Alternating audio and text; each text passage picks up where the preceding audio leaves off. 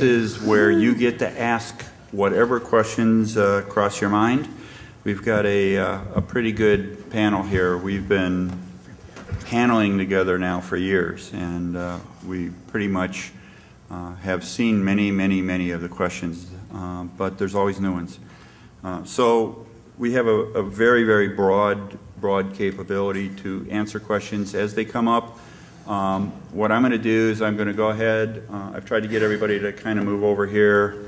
If you have a question, raise your hand. If it's on the appropriate, right now, if it's appropriate to the question that's currently been asked, then just give me both hands. And for the sake of the panelists, and you should understand that they do respond very well if you buy them a drink. Yeah, we'll talk for a little Truly, we've been on panels before, cash. and in the middle of the panel, people have come up with beers. I mean, it's one of those kinds of things. So, but there will be plenty of opportunity to ask questions. We've got a 1-hour session. At the end of the hour, there's nobody behind us. So we'll have plenty of opportunity to get the questions, make sure we got them all covered. In all cases, we do consulting and services and things like that. We're going to be talking a little bit about things that might be useful. If you have business cards, I don't know if we're going to get a lot of people lined up here, but if you have questions, go ahead and put your questions on a business card. Things like that, we'll be able to get back to you. The email addresses that are on the first slide are going to be presented again at the end. So if you want to email folks, follow-up questions, you said this, what about that? We'll be glad to be able to get to all of them. It shouldn't be a problem. What we're going to do is I'm going to have all of the panelists introduce themselves. I'll go first. My name's Bruce Clay. For those of you who have been in SEO for a while, I've been around since 1996 doing search engine optimization. We focus on white hat, which really allows us to cater to large customers. The panel generally chuckles when I say that because they are so I've been white around hat since themselves. 1996 too, and I know. Yeah. So that's what I do. I have tools, I have training, I do services. We have clients big and small, everything from eBay and Turner Broadcasting, CNN, to little guys. So we do everything. Start here with Todd. My name is Todd Friesen. I'm the Director of SEO at Performix. I formally started out in this business about 11 years ago on that side of the microphone as an affiliate. Sold a lot of Viagra, a lot of phentermine, a lot of diet plans, model cars, you name it. We sold it back then, and now I'm reformed my ways. I'm pure as the driven snow. I do SEO for a large agency that we have bigger clients than he does.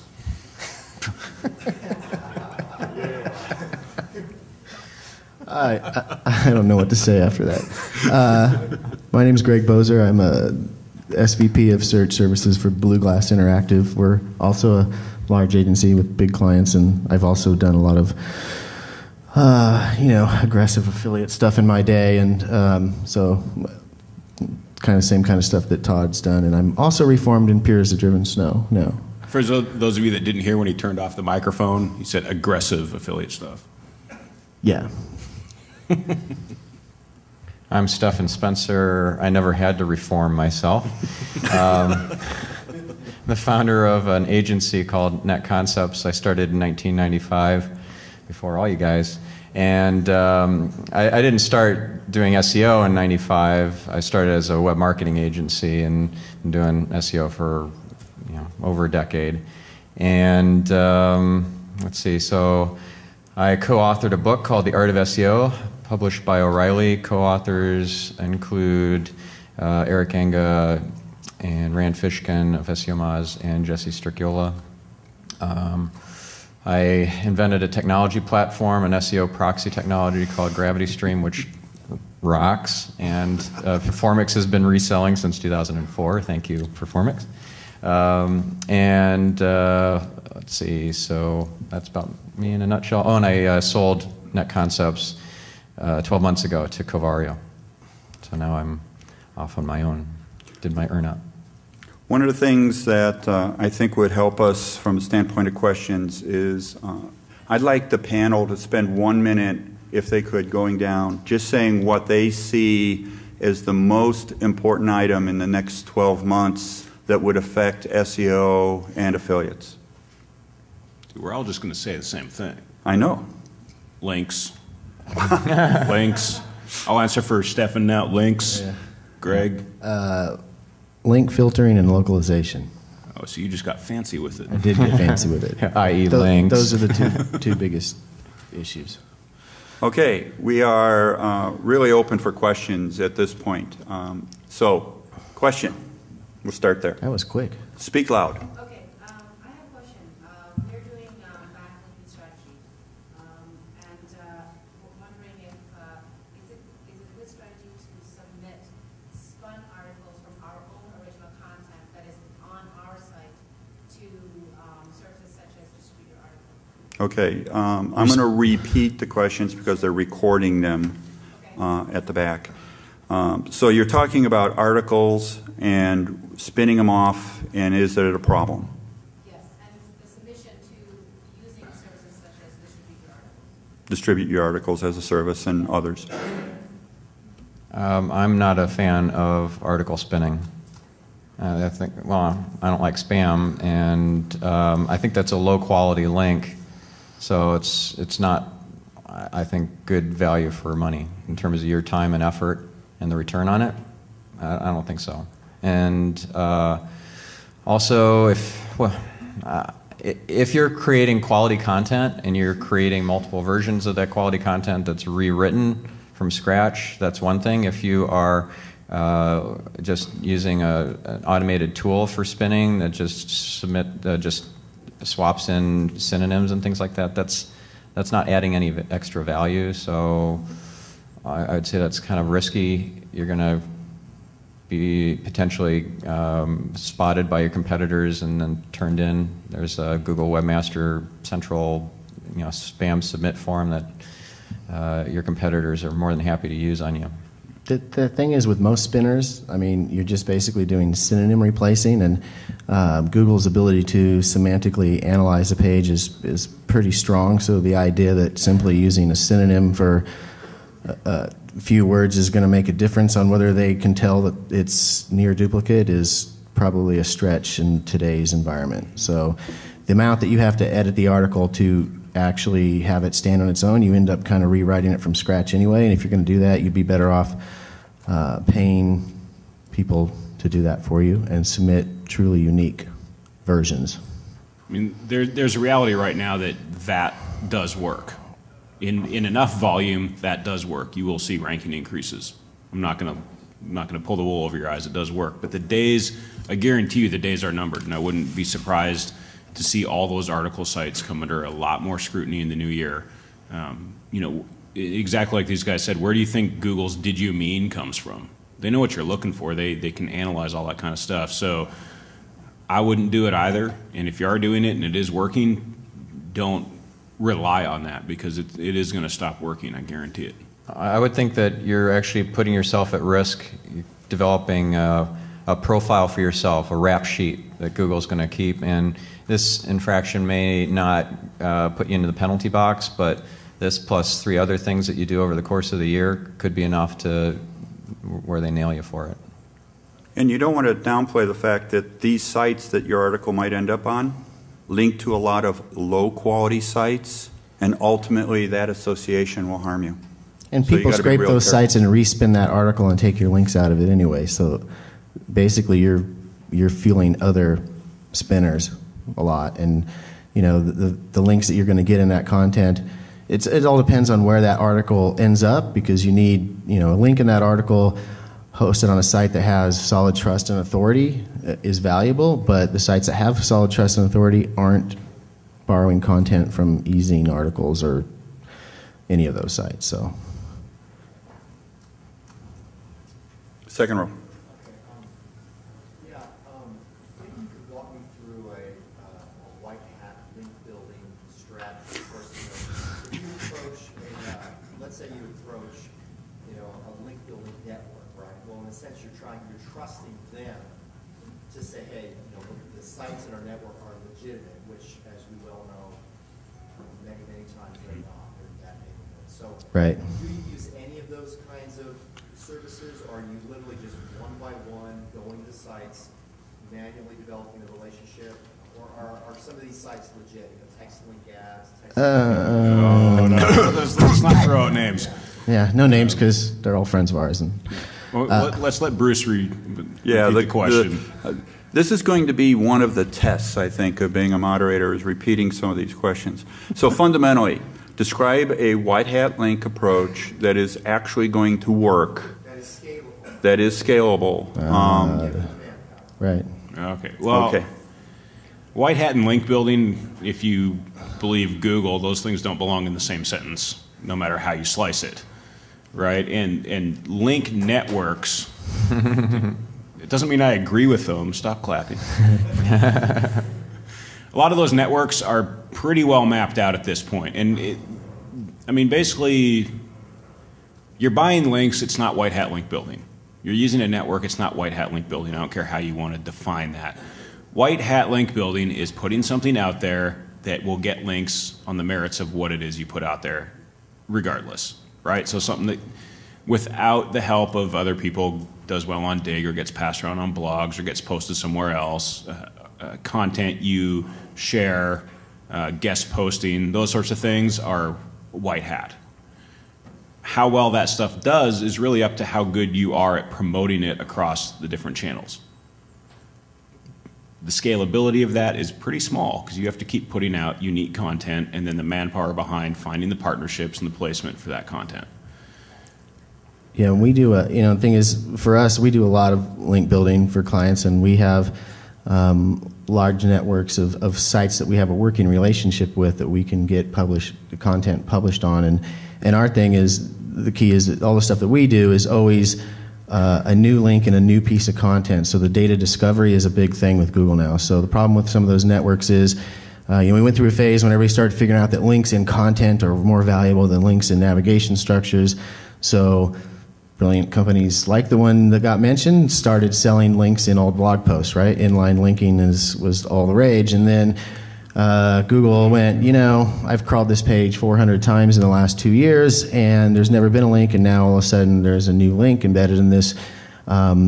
That's odd. That's not how, that typically doesn't happen in the real world, in their world of what they feel is the proper way. So the key thing is, if invest the time, if you're going to use a content service or whatever and write articles and go find good quality sites we do a lot of blogger outreach and guest blogging, stuff like that, because those are kind of links. If you need that article to be published on a blog people actually read, right? Because the whole review me stuff and all that kind of stuff, these are kind of fake sites. They have a lot of PR focused at the homepage. They have no RSS readers. Nobody actually reads the article. Google knows all that, especially when it comes to blogs with pinging and FeedBurner and all that kind of stuff. They know what sites are real sites and what ones aren't, and the juice does not trickle down to those pages the way it used to anymore. So a blog post that gets published needs to gain external links on its own. So if you find that blog that is the big power blog, those kind of sites, when they click the publish button, they generate hundreds and hundreds of links every post they write. So those are the kind of sites you want to get your content in, because you're going to get far more value out of that. So a quick example of a link building initiative that's completely white hat. I was really successful.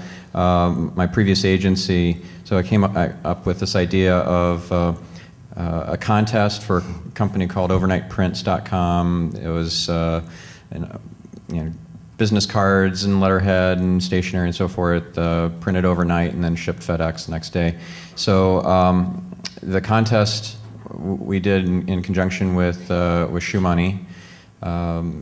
He promoted it on his blog. It was Design Jeremy's New Business Card, and you could win business cards for life, which in reality is like peanuts, because in the small print it was $1,000, 1,000 business cards per year maximum for up to 20 years. And so I think I have enough money in my wallet to cover that. And so Jeremy promoted it on his blog and in YouTube. it got picked up by a bunch of design sites, and lo and behold, they went from nowhere in Google for business cards to page one. And this was back in 2009 that we ran the contest, and they're still benefiting from it. Many, many months later, there's like number 2 or 3 for business cards in Google. And that's just one example, but the scalability of those sorts of campaigns, well, you kind of have to systematize it. So you come up with an approach where every month you basically repeat the same process where you come up with whatever number, 20, 30 different link bait ideas per month. And they could be anything from infographics, personality tests, widgets, badges, awards, link bait articles, top 10 lists, you name it, right? So all the standard sort of link bait. And you prioritize this list. You work with if you're the consultant, you work with the client to figure out what is most within their comfort zone, because some of the stuff can be pretty edgy, right? So an example would be a life insurance site that ran an article on Dig, 19 things you didn't know about death, and it worked really well, but it's not like MetLife would run that article. It was some no-name site, lifeinsure.com, and they benefited greatly from it. They were on page 1 in Google for life insurance for years. They're still number 3 in Bing and Yahoo for life insurance, and they ran this in 2006 or something. So God bless Bing. Yeah. Hooray for Bing. Hooray for Bing. So it just depends on your comfort level and your brand guidelines and so forth, what you're willing to tolerate. The riskier you're willing to be, the larger your comfort zone. The more success you'll get out of this. And so with this prioritized list, you just bang through those, however many you can get through in a month. You have researchers. You can find these guys on Odesk, on freelancer.com, et cetera. And you get different researchers than you do writers, because people who are good at researching, like finding the best beers from around the world, aren't necessarily the same people who write really compelling content. So you probably have to get different people to do this. And you just kind of systematize it and rinse and repeat every month. So. One of the things we did is with Blue Glass, we ran a experiment on building some infographics.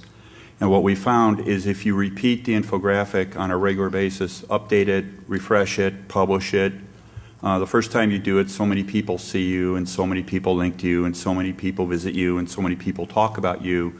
When you do it again, there's some recognition for the name. More and more people will come. And if you do it 3 to 4 times, by the time you're doing the 4th one, you're getting quadruple the traffic of the first one for the same amount of effort.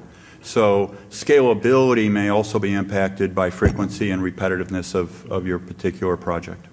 The goal of a lot of this sort of stuff is to become the authority in your space of whatever it is you sell, not just some other website that sells the same thing and offers 5 different credit card offers or 6 of this offer or whatever.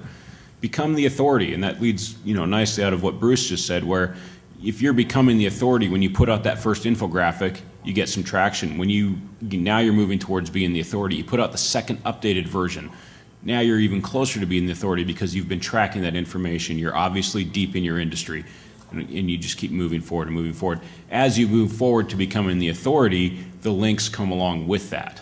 Yeah, and it's really important that you do not change the URLs as you do this year after year. So for example, CNET, a client of ours, would have this holiday gift buying guide they do every year, and they change the URL. Each year it had a new URL.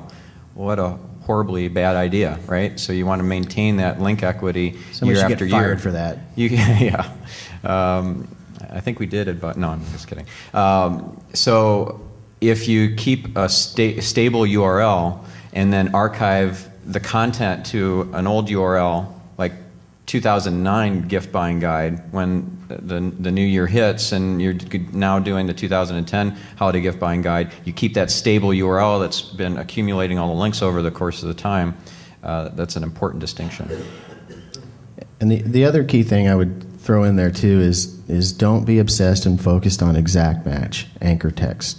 And that's the biggest thing that we're seeing right now, is that Google's ability to filter on the individual at the query level for sites that are too strong. We have a lot of large clients that did a lot of, more is good, and they just keep pushing, and all of a sudden, they're very authoritative sites, even they don't rank anymore for 2 or 3 phrases, and they're the phrases where they got crazy strong with the anchor text.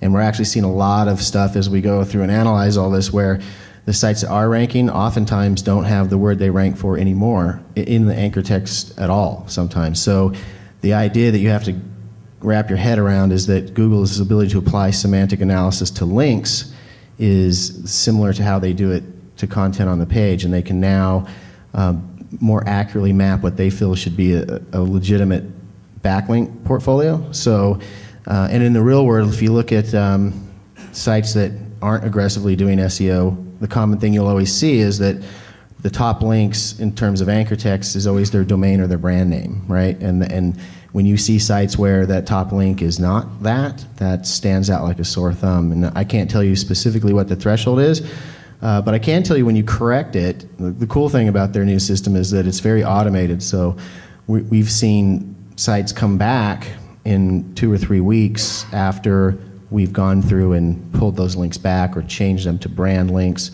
Authority links are more important than anchor text. Brute force is dead, and it's dying, and if it hasn't hit you yet, it's going to. I can promise you that. And so if you have an opportunity to get it, and I always say this, like if I have an opportunity to get a link on Yahoo's homepage or CNET, I would not have that link say Internet Marketing Company. It would say Blue Glass, right? Because the value of that link isn't in the anchor text, it's in the authority that transfers. And if you focus on that first, then what ends up happening when you become authoritative, all you have to do is actually publish, because now SEO for you is more on page, right? So CNET, a lot of these big sites, they can publish a piece of content that might not get any external backlink support, and it'll still rank because the domain itself is trusted and authoritative. That's a longer process. It takes longer to get there, but if you get stuck in this brute force mentality, you'll forever have to go out and build links to that every single piece of content you publish forever, and you just never get over that hump. These links do not have to be topically relevant to you either in order to really benefit you. So for example, I've given talks at Stanford and gotten links for that. So now I got links from techbriefings.stanford.edu. Sweet. Yeah, it's pretty sweet. And in fact, you could do the same thing if you got some really compelling content, because they're looking for really good speakers, and just come in and spend an hour giving a talk and get some nice links. So don't spread that around, by the way. This isn't going on Twitter, I hope, right? Oh, and yeah, I'm screwed now. You're diversify your link portfolio as well. So, this needs to be a natural link portfolio, not one that's overly skewed in any particular direction. If you have way too many authority domains linking to you in one short sweep of time, and nothing that's like more lower level or bloggy type links along with it, that looks a little engineered. So, and have you guys seen that Google has this thing when you do a search? A lot of times down the bottom left-hand corner, they'll say it's not related searches, but it says try something different. And what we find a lot is that the phrases that they list there are quite often the backlink portfolio of the #1 site. So if you go look at the backlinks of the people that are ranking for that term, what you'll see is these words and these phrases. So, if you're trying to rank for cheap tickets, you better have links that say affordable airfare and things like that. So, I'd spend a lot of time using semantic tools and figuring out, when you do that, you guys all know how to do the tilde search on Google? You put the tilde in front of the word, and Google will show and highlight other words that they feel are related, and that tool of theirs is dramatically expanding. It used to be just straight synonyms, and now it's really becoming the semantic web, to where they're showing words that are completely related but not necessarily a synonym. And you want to spend some time looking at that information, so when you go out, if you're going to forcefully build your backlink portfolio, that you're taking advantage of that. Okay, links are clearly a major part of everybody's concern. This was a very, very terse response to that question. First row. Quick question. We've been SEOing a site on the .NET for quite some time. We were just able to acquire the .com for pretty fair price. How do you think we should manage, moving from a .net to a .com and avoiding any of the backlash that we may find from an SEO perspective. Okay, the question is, you had a TLD, which was .net, top-level domain .net, and you purchased the .com, and you're going to be migrating the site to the .com, and you want to make sure you minimize the penalty. Did you already change the whois information? Did you, you didn't do any 301 nothing's happened yet? Nothing's happened yet. Okay. Good. So and here's another thing. Was the site an established site before? Okay, here's a very important thing you need to do before you flip the switch on that, is you need to go look up the backlink portfolio of the site that's there, because when you flip that switch, you inherit all those links. And what often happens, earlier this year in the fall, we had a client that similar kind of thing, and their actual company name, but for 10, 15 years, this site sold eco-friendly cleaning products, right? And they sold snowboarding gear, right? And so they did the migration, and now all of a sudden they have twice as many backlinks, and their traffic's down 30%, and they're not sure why. And I'm like, well, look at this search. You rank for eco-friendly snowboards, right? So you are what those links say you are, and when you double your link count like that, you actually dilute the links that you had for the things that you want to rank for. So you need to go through there, and you find, and their idea was like, well, there's good juice, this is an old site. It's like, yeah, but it doesn't really work that way. So go through, take any query that, or any link that they have, and 301 and deflect that away. Like clean that domain up first. What we do is like we'll 301 those pages to Wikipedia or something, right? So now when Google comes and fetches those later, we don't want credit for those links because they're not really what we do. And we trim and totally prep that domain's backlink portfolio first, then migrate. So why do you 301 instead of 404? Just to get it away quicker. They'll keep fetching the 404s forever and ever. They're just idiots like that. And that's a key point that people don't ever think about, is you can manage your links on a link level. If you've got a link you don't like, that link doesn't have to resolve to your domain. That link comes in, you can put it wherever you want it. You can bounce it to. Other than the homepage. So that's tough. The homepage has a lot of Yeah. wacky stuff linking to it. But then sometimes it's going through, and if you are a similar related company, and it's contacting those sites and getting them to change to something more appropriate. But you can kind of surprise yourself, and eventually Google figures it out. But this particular company did it right before the winter shopping season, and it was problematic. Would you say just redirecting from the .com to the .net, meeting it that way, or? Well, I mean, I would start building links to the way we've done before. If you want to get real tricky, the way we've done before is we allow Google to continue. We'll put both domains to the same site, and we'll allow Google to continue to crawl the old URL while we start building links for the new ones. But when humans land on it, we serve them. So we start getting some natural new link development happening to the new domain. We want Google to start seeing the new domain first before we crack it open and let them crawl. When we do that, we find that the transition is really, really smooth.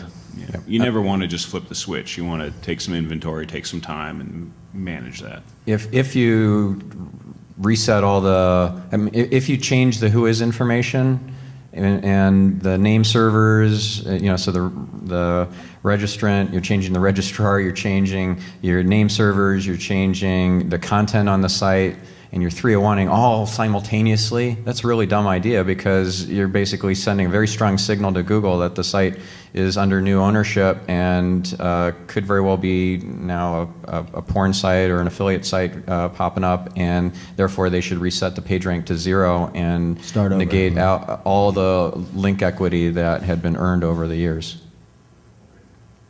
Yep. So change the whois information slowly. Just take your time. Okay, right there. How important is it to have the keyword the user is searching for in your URL? All right, the question is exact match keywords, or at least partial match keywords. How important is it to have the query keyword in the URL? Well, that's really important now. I suppose it depends on if you want to rank on Google or Bing, right? Yeah, it's not as important as people think, and the farther away you get away from the domain, the less important it is. So a file name extension versus a directory versus the domain name. The thing with domain names, and you may have well noticed that exact match domain names in the last 18 months do really, really well on Google.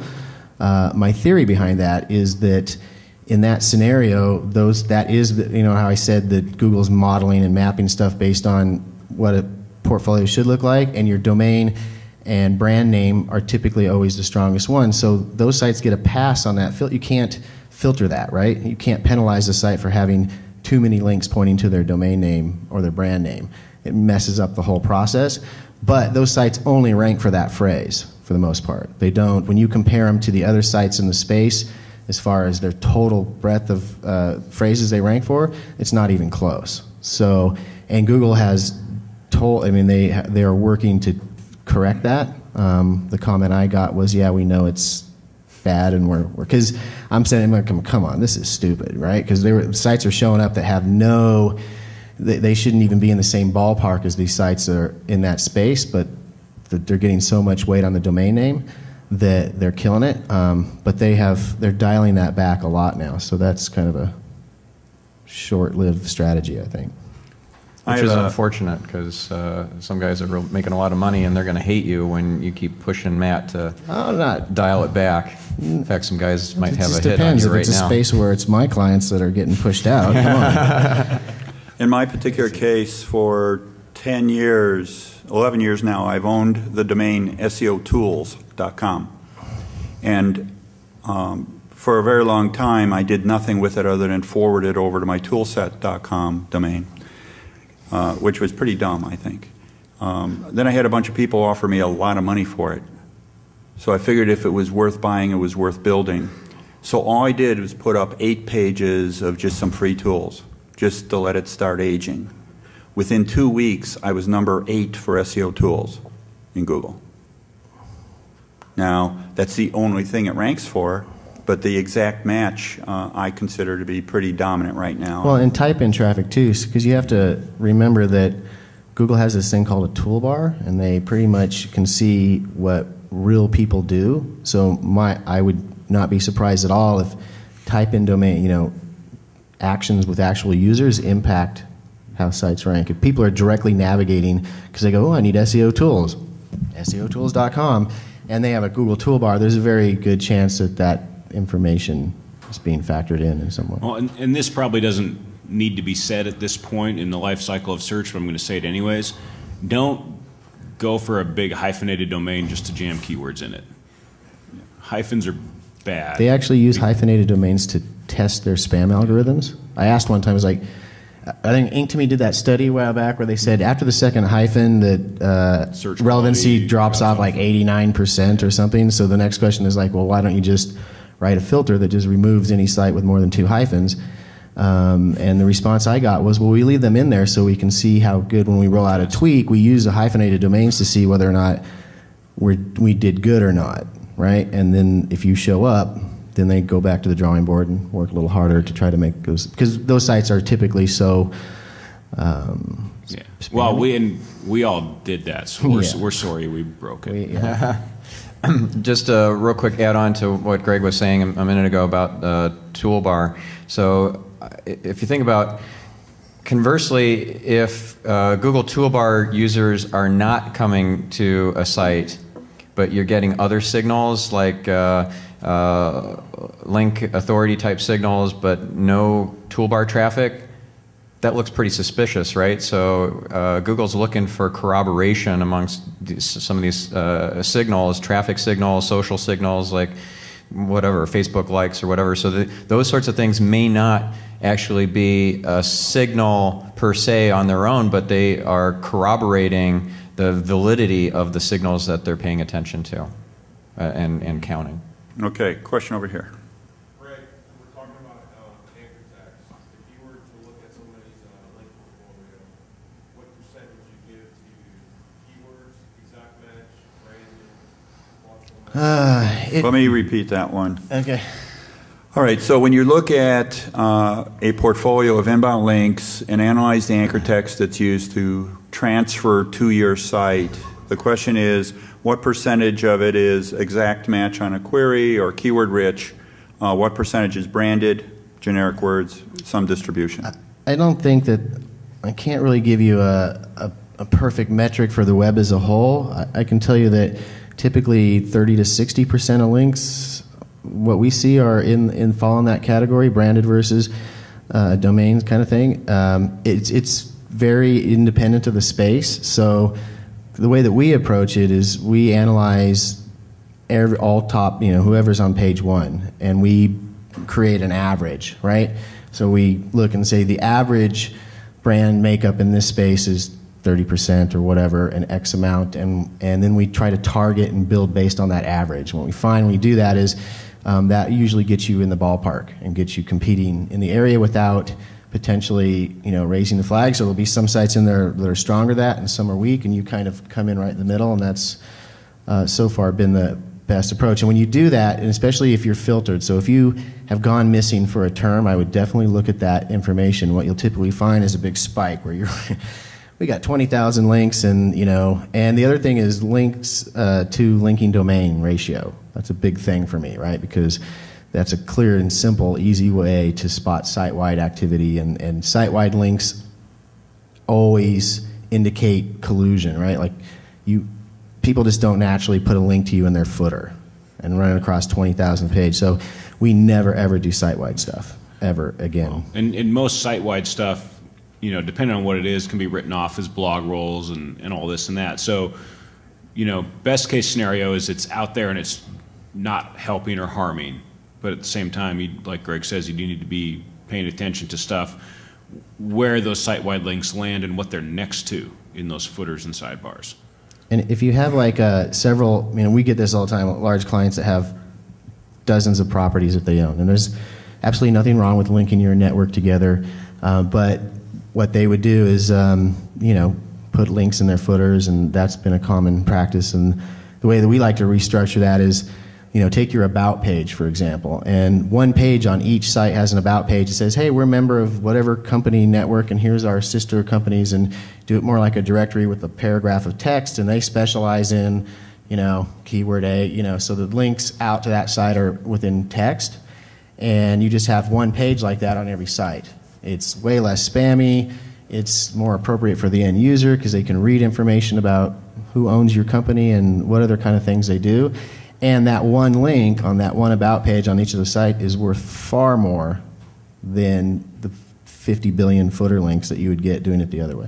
When you're link baiting, what you can just kind of leave the blogger community and linkerati to use their own anchor text, and you get that natural diversity just by happenstance, right? So but you want to kind of influence that to some degree. So when we did this contest with Shoe Money, we didn't call it Rebrand Shoe Money Contest, right? That would have been really dumb.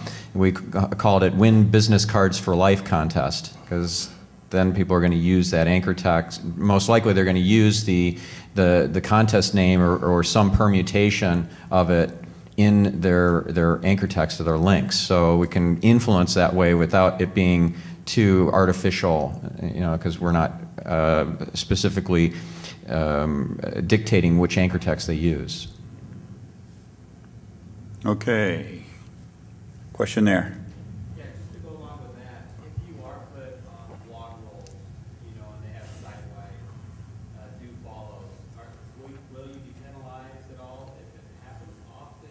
Well, it's not. You're not. There's two things. Number one, in most blog rolls, it's not a targeted generic keyword phrase. If you're doing that, that could be problematic, right? Google's never going to penalize you for your ranking for your blog name or your personal name, right? So Jeremy will always rank for Shoe Money because people put Shoe Money in, right? That's not an issue. Does it have a ton of value? If it's a good authoritative site, sure, it's not bad to be on a blog roll.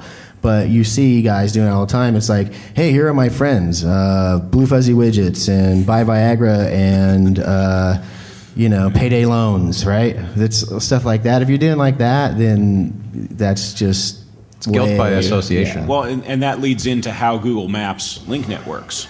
I mean, pick your link network that you're buying into or your link building company, and you go look at where you're buying into, sort of hidden sponsored link sections and stuff. If you stop and think about it for a little bit, you go into the network and you buy 1,000 links for Buy Viagra. Somebody else has bought 1,000 links for Fuzzy Blue Widgets on 30 sites, Buy Viagra lands next to Fuzzy Blue Widgets. On 80 sites, that lands next to Milk Chocolate Candy. On 40 sites, and that lands, and you can correlate all this stuff back to these common sites seem to all be next to each other on a lot of sites together all the time.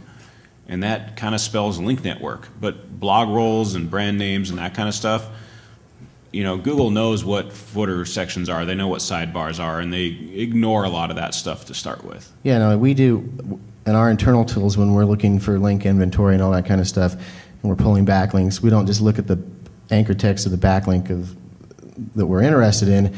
We also log and look at what other words are in the other links on that page, so we can spot if a backlink's coming from a page that also has terms on it that would fall in that high-risk area. So you don't ever want to be on a page that has a link that says Viagra unless you're selling Viagra, right? It's just bad neighborhood, and it's a very easy way for them to discount total value on those sites. And it is possible to tank competitors' link authority by buying dodgy links. It's really possible now with this new filtering stuff, but that's another topic. Yeah. Does it matter if whose information is public or private in terms of ranking? What's the question again? Does it matter whose information, if it's public or private? Okay, so the question is the registered visible who is information, if it's publicly available or you're hiding it or private that information. I Doesn't don't matter. think so. No, I don't think it matters, and quite frankly, if you think that's the one thing stopping Google from connecting all your stuff together, you're sadly mistaken. Yeah. They're significantly smarter than And that. they are a registrar themselves. And Yeah, they're a they registrar. are a registrar. Yep. No, And Google you gets can, all It that hasn't sold a stuff. single domain.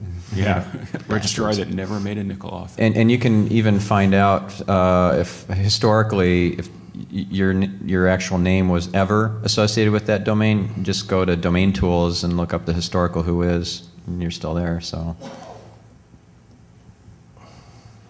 just interested in whether or not, while I'm considering investing in creating widgets that have a pretty high refresh rate of content, Mhm. pretty compelling content, and just wondering what I might think about in terms of best practices of promoting these widgets. Okay, so the question has to do with the development of widgets and a best practice from an SEO point of view. It gets back to that anchor text thing. So I'll tell you a quick little story, a little widget story.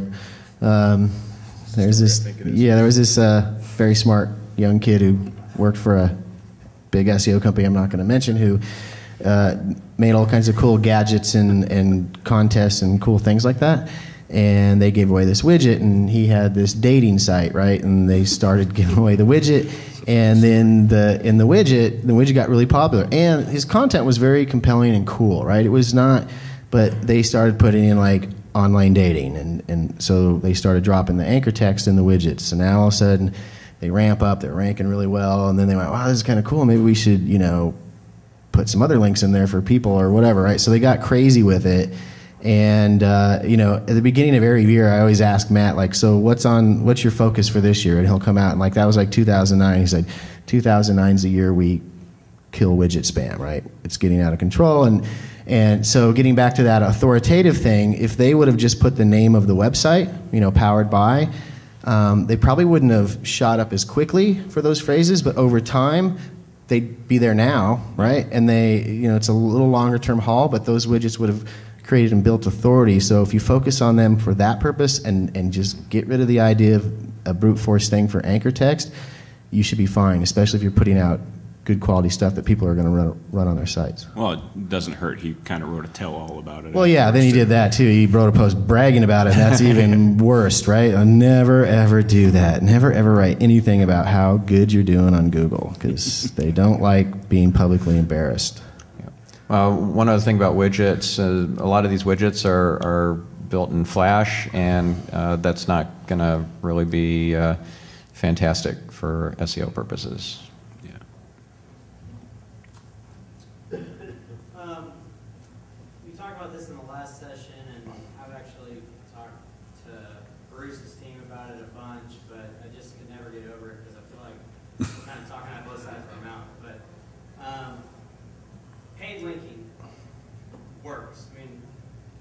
very effective to increase rankings. There's risk associated with it, but we know it's effective. You know, it's pretty easy to figure out solutions to changing the ranks of something using paid links. So, to give a slight bit of history, a couple of years ago, I was in one of Bruce's seminars, and I said, look, I'm doing paid linking for my top phrase, and it's taking me to page 1. And it's bringing in so much revenue that we need to continue doing it. And he said, well, it's a risk, but you're right, it is effective. And so we just kind of left it at that. He didn't agree with it. Well, about a year after that, we got slapped with a penalty on that phrase. We went from number 3 on average to page 50 for that phrase. And but not other phrases. What you're saying? But not other phrases, right? Not other phrases, just one phrase. And so what I'm kind of getting to is, so we got it resolved very quickly. I talked to Matt, Bruce talked to Matt, they went in. Said you're sorry, fell on your sword. Sorry, yeah. we're not paid linking. And you know what? We don't do any paid linking now. Mm-hmm. I mean, unless you want to count the Yahoo directory and business.com. We're not doing any, paid linking outside of that. But I really struggle with this, what Stephan was just talking about. I'm in an industry there's hundreds of millions of dollars on the table. Mm-hmm. And I'm not VC funded. Right. So I'm doing it on my own dime, and everybody else is doing it on $55 million of Sequoia capital. Mm-hmm. And so, why don't I just go out and take, t-shirt phrase of my choice and just blast them with paper post blogs and everything else? I'm willing to spend the money to tank them. Get these guys off these phrases. Well, here's the cool thing about that is, and I totally agree that the biggest issue has always been with the paid linking and focusing on whether money's changed hand that's been unscalable for Google is that they can't catch everybody. And I've never been a fan of ratting on your competitors. They don't do it, except if we're at a client and they have been doing paid links and they get caught and everybody else in the space is doing it too, then we respectfully request that they take the time to look at this whole space, because now they put us in an unfair competitive advantage. Like you just can't do that. You can't take out one and not everybody, because, and my thing to clients has always been, if that's working, that's fine, but at the same time we need to work on all other stuff, because when they do come in with the flamethrower and torch the whole space, the site that ends up coming out of the cloud of smoke is the one that wasn't relying on just that, was doing the other stuff as well. So you always got to do both. But now with this new filtering, it's actually a less punitive system than it has been in the past. I don't think they really care whether the link is paid anymore, right? Because now they're just looking at volume of anchored text. And what's really interesting about it too is they're no longer scolding the whole entire site. So one of the things that we're seeing a lot now that's very intriguing to me is that we have a client in a very large, and they're very old site, very authoritative, and they went missing for their main phrase. And before they were client at us, I looked, it's like they're doing all kinds of crazy stuff, a lot of links, but they still rank, they still dominate the space in all the other related terms, but the money term that the boss has said, we need it, that converts the best, they don't rank for that. But what Google does now with their localization filtering on that search result page in some cities where they used to rank for the term that they bought the links for, Google now shows a page from their site that talks about that city in its place. So it's almost like they're saying, we've got this really great site, we really want to show it to you, but they've been bad for this one term, so here's plan B. We're going to give you a secondary choice. And it's not as good as a search result, but they're not penalizing the whole domain, they're not making judgments on it. It's completely algorithmic, and it gets them to a point where they don't really care whether all those links came because you paid for them or not. The fact is, there are too many, and you're going to get dinged for it. But once you fix it, it comes right back. Like, you don't have to file a report. You don't got to say you're sorry. You just clean it up, and in a month or so or whatever, it'll typically come back once you get it. Well, and that's the thing. We didn't actually clean anything up. It's kind of like we just, obviously Bruce Clay has a great reputation. I know that played a part in getting it removed. But, once the thing was removed, the penalty was removed, we're right back up where we were. Now, I do have kind of my own theory, and I don't know if you guys think this holds any water, but we've done public relations work with really, good firms. And when you have a good PR firm, they are submitting to wires, but the real work that goes with PR is you got the connections to the right people in the Yep. feed. Mm-hmm. So they're telling us, hey, I want to let you know part of our SEO strategy is we're submitting you to all these great places. You're on CNET, you're on this and that, and you are. You're buried in the site, but we are getting thousands of links that did absolutely zero for us. So Yeah. my main theory is that most of the time, lots of links from places that aren't really all that valuable pretty much just amounts to zero. Yeah, Do you feel they're like just that's- they're just discounted, right? They don't Yeah. have value. I mean, my thing is, I think there should be a law that PR people shouldn't even be able to say the word SEO. That's just Yeah. my own personal. Well, and I mean, take on and that. the other thing you have going for you in a situation where you were penalized, or at least on a per link basis, is as you keep moving forward, building links and doing things properly, eventually you hit a dilution point again where that automatic filter goes away. I mean, those per query, per keyword penalties aren't done by hand. They're done algorithmically, and there's At the thresholds. time of search. Yeah, and there's thresholds to all that kind of stuff. So as you keep going, you can dig yourself out of some of those holes by adding more valuable links on top of it. And see, the upside of paid links is that when you do get in trouble, they're a lot easier to remove, right? Yeah. If you get a large volume like that some other way, you can't always take them back. And so that's a situation where that's a little longer haul, but that's when we switch clients to full-on brand and domain linking strategies only. And we just try to get that number back in, because it's not the total volume links, I think it's a ratio kind of thing. Yeah. So you can dig your way out of it like that. It just Well, takes and that's a time. situation too where you can start bouncing links away, 301ing them over to Wikipedia or that sort of thing. Just a bit of inside information on how Google works with these penalties is there are manual and algorithmic penalties, and the manual penalties Matt Cutts and his team and so forth have visibility into, but the algorithmic penalties they actually can't see. It's It pretty just interesting. happens. So they can't actually say that, oh yeah, you are being penalized right now. If it's not a manual penalty, if it's an algorithmic one, they don't know. It just happens. Is it fair to assume, though, that if it's just one specific phrase, that it was a manual penalty? No. No, I wouldn't No, assume and- More that at all. likely it's algorithmic. And that's the thing, because see, One the, specific phrase is probably algorithmic. If it was a manual penalty, those guys like to swing a big hammer. And if you're not going to be generally not manually penalized. like if for your any whole specific site's showing up phrase. at 50, but you still have site links, see, they think that's funny, right? So like, hey, you're authoritative, but now you're at 50, but you got the full-blown site link listing and stuff. That's just being jerks. But that's when you know, that's a full-blown. But I think the days of that being done is coming to an end. It's just not scalable for them, and this system really works way better. They don't got to pass moral judgment. It just happens. And we have this client that sold some products that are very popular in the month of October, and they went, and they're the big dominant site, and they went missing for that key phrase, and they had gone out and through their sister sites in the footer had put that phrase, and I started working with them right when I came on Blue Glass in October. First thing we did is I said, hey, call those guys up and just switch it to your domain name. We didn't even take the links down, we just changed the anchor text. By PubCon, of course, after that particular holiday, they were back. Cost them millions of dollars, but they were back. And we didn't have to call anybody and say we were sorry. One prominent Googler told me that they don't like to play whack-a-mole. So that's a really good way of thinking about it in terms of manual review or manual penalties.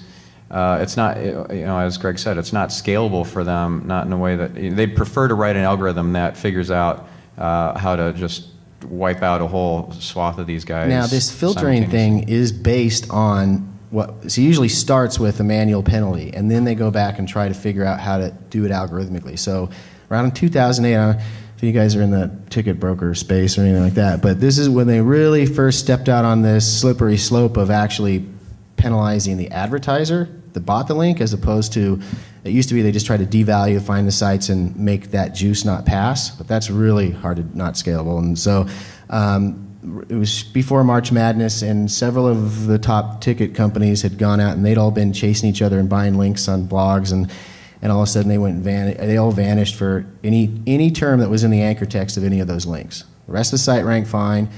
That was a manual thing, but that process is what ultimately with caffeine and that whole thing turned into this automated system, I think. Okay, there's a question there that's been there for a while. Could you recommend a strategy or some ideas for a very large site? Can you recommend a strategy for a 2 million page Just large site? Like Just real a general pages, SEO strategy. Real pages. good content. Really? Wow. Cool. Good for you. I think we found the only 2 million page site on the net with real content. How's the site doing now? I mean, like, what's your issues?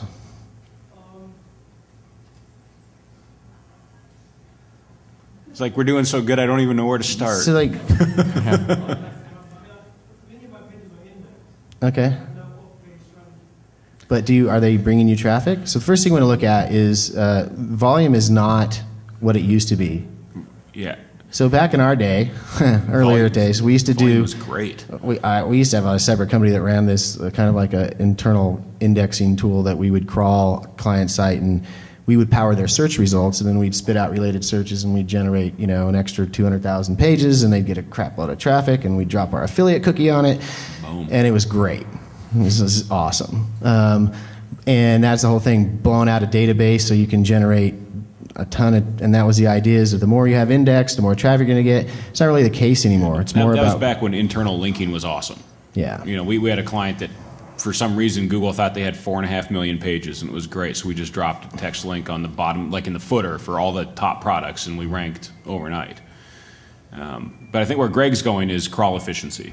Crawl efficiency and database performance. So one of the metrics that we look at a lot is what percentage of your pages are producing organic search traffic compared to the number indexed. And if that's way out of whack, then we actually remove pages from it, like we trim it down, right? So I'd rather you have 100,000 pages where 80,000 of them are generating search referrals than have 2 million pages with that number being that low, right? Because now Google's crawling and wasting their time on stuff that they're never going to show.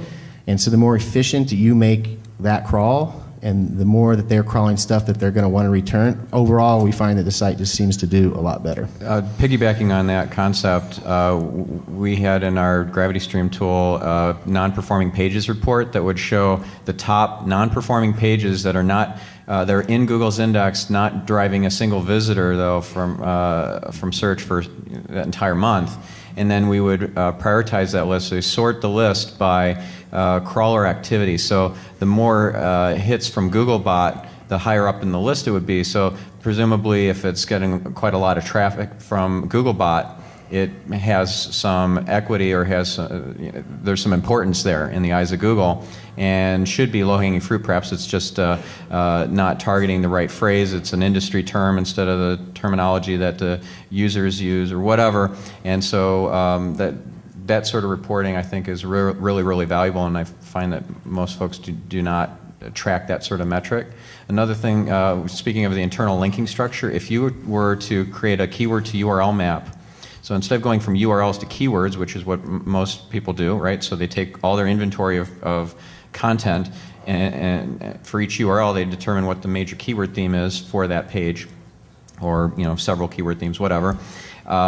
Go the other way around and start with your keyword portfolio and then match pages to that. So say, these are all the keywords I desire to rank for. Some I'm ranking for, some I'm not. And these are the top pages that would perform, we think, for each of these different keywords. And so let's say hotels in Bangkok is a term that you're targeting, and you have 5 different pages that could correspond to, that could respond to that Google query.